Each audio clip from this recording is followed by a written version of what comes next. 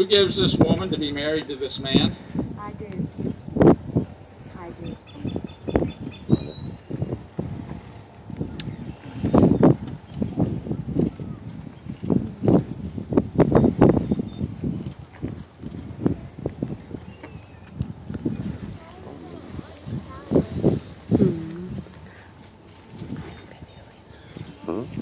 Bow with me in prayer, please. Heavenly Father, we thank you for the gift of companionship and for the gift of love. We are here today to celebrate the love that you have given Johanna and Paul to share together for the rest of their lives.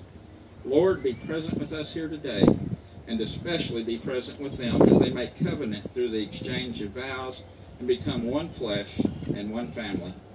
Help them to remember this special day and the experience of your presence as the love between them is sealed. We welcome you and we honor you during this wedding service. It is in Jesus' name we pray. Amen. Amen. Please be seated.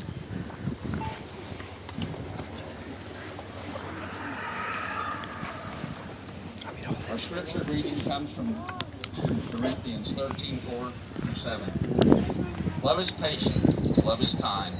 Love does not envy. It does not boast. It is not proud. It does not dishonor others. It is not self-seeking. It is not easily angered. It keeps no records of wrong. Love does not delight in evil, but rejoices with the truth. It always protects, always trusts, always hopes, and always preserves. This is the word of the Lord. Thanks be to God. Thanks be to God.